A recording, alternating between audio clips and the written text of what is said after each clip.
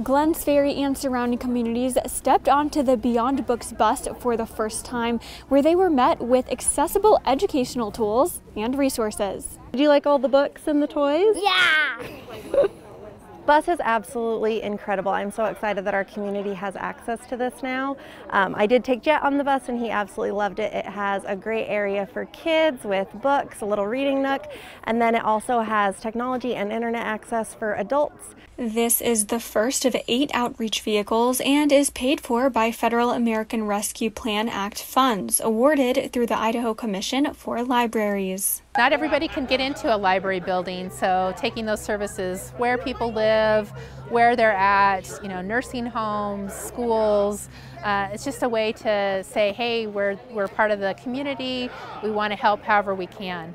The Glenns Ferry Public Library wanted to extend library services to communities like Hammett and King Hill by bringing the library to them. Because we're a rural community, we need to get out to the further away areas, and I wanted something that was weather friendly, that we could use more year round, that people could go in and use. Services like this help bridge that digital divide and make Wi-Fi available so people can learn, they can apply for jobs, they can connect to health professionals. The bus also provides in-person homework help, a children's area, early literacy tools, and books.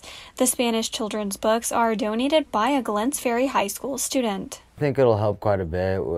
We have a big Hispanic population here, and it'll give a variety of books to students and younger kids that don't really know much English, and it'll make them feel a lot more comfortable. The bus will be driving around and serving communities every Friday.